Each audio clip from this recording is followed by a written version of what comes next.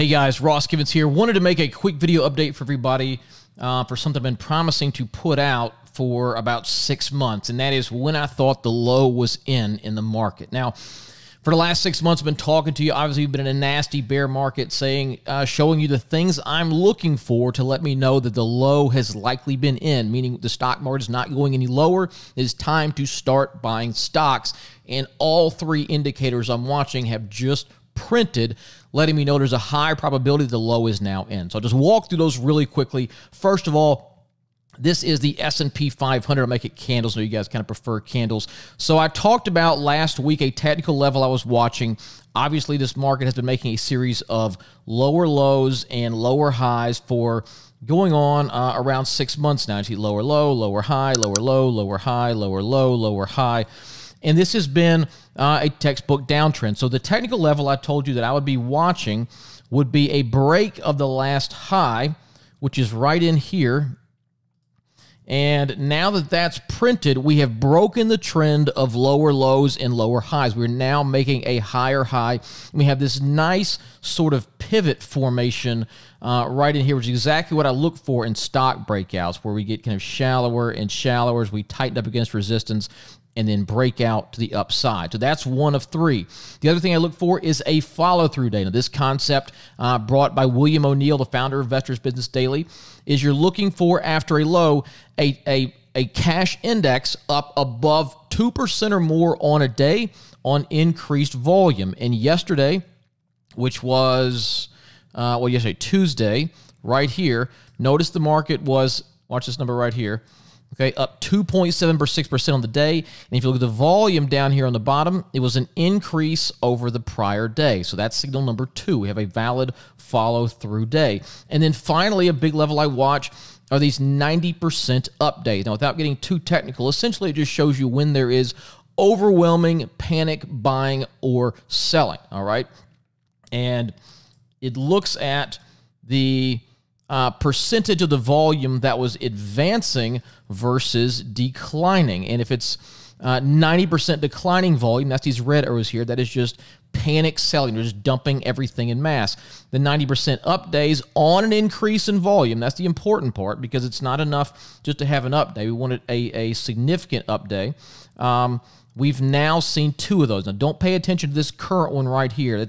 It doesn't actually print until the day ends, so that's just a repeat of yesterday's candle. But if you look at the last couple of days here, we got one 90% up day on Friday, and then a second one yesterday on Tuesday, 93% of the volume advancing. So yesterday's action on Tuesday, we broke the technical level, we had a valid follow-through day, and we had a 90% up volume day. All the 3 things I've been watching to signal that the low is in. So is this guaranteed? Is it guaranteed the market will not go lower? No, but in my opinion, and based on everything I've followed for the last 10 years, I think there's a high probability that the low is in.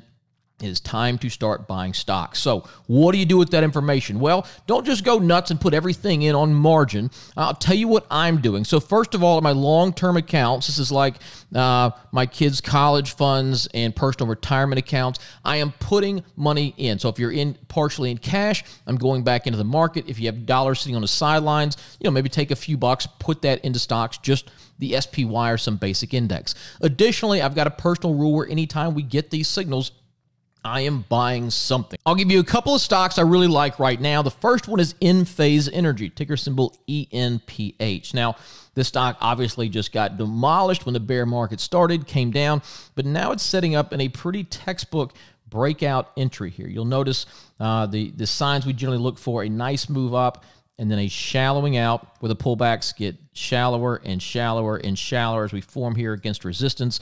It is just hitting that kind of breakout level around 217, 218.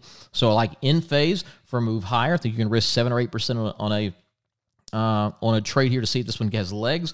Another one I talked about in the sort of State of the Union webinar about a week ago, MGPI. It's MGP Ingredients. It's a distilled spirits company. And once again, this stock forming what I call sort of a base-on-base pattern. So despite being in a bear market, this stock has actually been rallying higher. And generally, stocks that hold up well in a bear market, even advance in a bear market, can have explosive moves higher once it turns into a bull market and sort of that pressure of the general stock market is no longer holding it back. So you see here we had this kind of big cup with handle pattern.